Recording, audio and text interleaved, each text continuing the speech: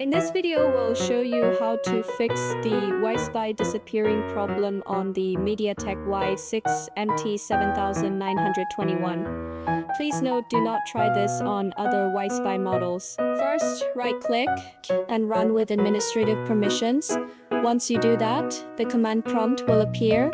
Wait for the process to complete, and you'll see a message confirming that the drivers have been successfully installed. After the installation is complete, simply close the command prompt window. Now, on your keyboard, press Windows plus R to open the Run dialog box. In the box that appears, type the following command and proceed. Proceed carefully from this point.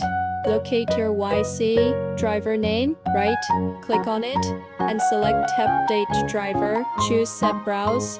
Then click on Let me pick from a list. Follow the same steps as shown. Click Next. Once the driver is updated to the selected version, your Wi-Fi network should reappear.